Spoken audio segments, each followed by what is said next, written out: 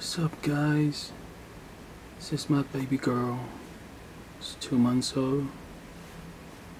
Say hello to YouTube.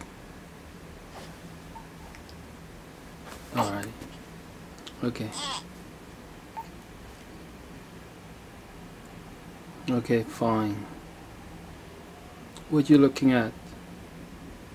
Huh? What you looking at? Okay.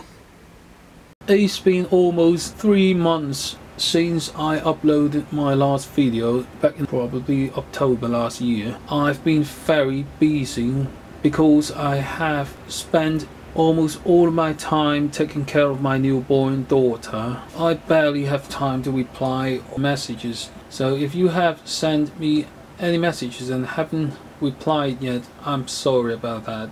In this video, I'm going to talk about all the tools that I've been using in my work.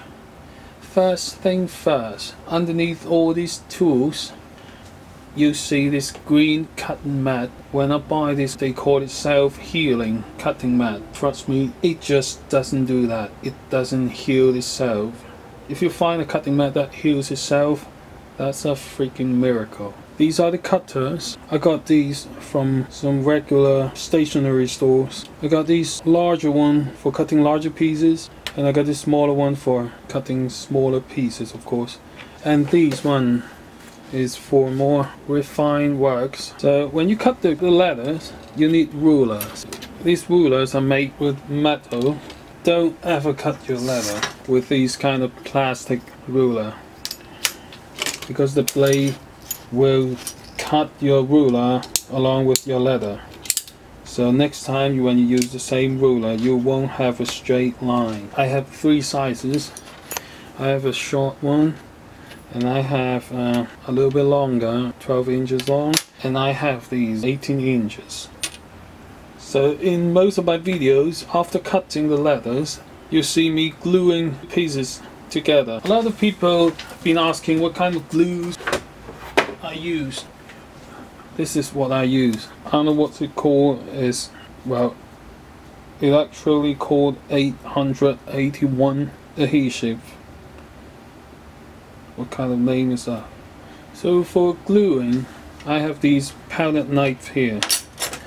This is a larger one, and this is a smaller one. So after gluing, it goes to stitching. But before stitching, you have to make some stitching holes. In almost all of my videos, you see this wing divider. You can adjust the distance between the edge from the stitching line. So this is a very good tool. This is another wing divider. I've seen people heat it, the front bit, and then actually mark a line from the edge. And this is a adjustable groover. You can adjust the distance. The groover is to make a groove for your stitching line, but I have never used this because the leather I use is relatively thin, so I can't actually make a groove for stitching. But if you use a relatively thicker leather, I think the groover might help, because your stitching line won't be sticking out. It actually stays in the groove.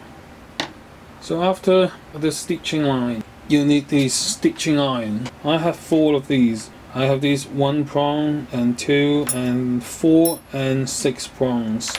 It makes a 2.5mm stitching hole, and it gives about 7 stitches per inch. In some of my videos, you see me using these stitching awl, because there are times that you'll find some awkward angles where you can't actually use this stitching iron with a mallet.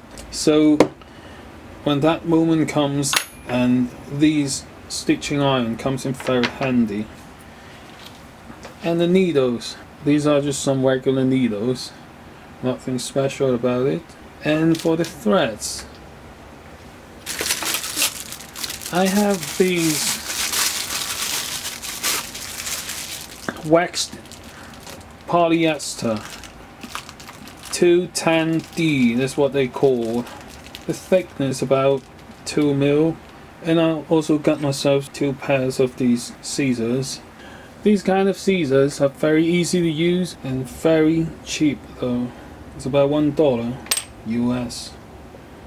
Things are very cheap in Hong Kong. Better than one of these. For these stitching irons, you need the mallet. I have these 12.5 ounces mallet, and I also have one of these, a wooden mallet, and I also have these big chunk of rubber plastic. So for stitching, you need these stitching pony, where I glue 2 pieces of leather on top of the clamp, so making sure that I don't have any scratches or marks on my work. A good stitching pony with a decent locking mechanism will make your life a lot more easier. So after stitching, it comes to baffling. I have these 2 baffler here. This one is good enough for general purposes. It's good for straight line and round corners. And for this one, you see a longer front bit here. It's actually very good for baffling a straight line, but it can't turn. So after baffling, it comes to burnishing. These piece of wood burnisher. You see a few grooves here. This is the widest, and this is the most narrow. Other than these, I also have these. I also have this piece of wood here. These are all burnishing tools, and I made these out of piece of wood. I actually cut a portion out of this piece of wooden stick, and then I drill a hole on the center and put this drill bit here, attaching this piece of wood. Then attach it to my hand drill.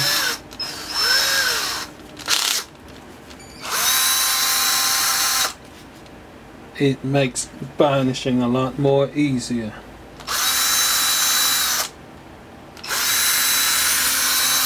These are all the tools that I use for my leather work. My daughter is crying for something. I have to go take care of her. In case you have any questions, well, do try to message me, and I'll see if I can get back to you when I have time. Thank you for watching.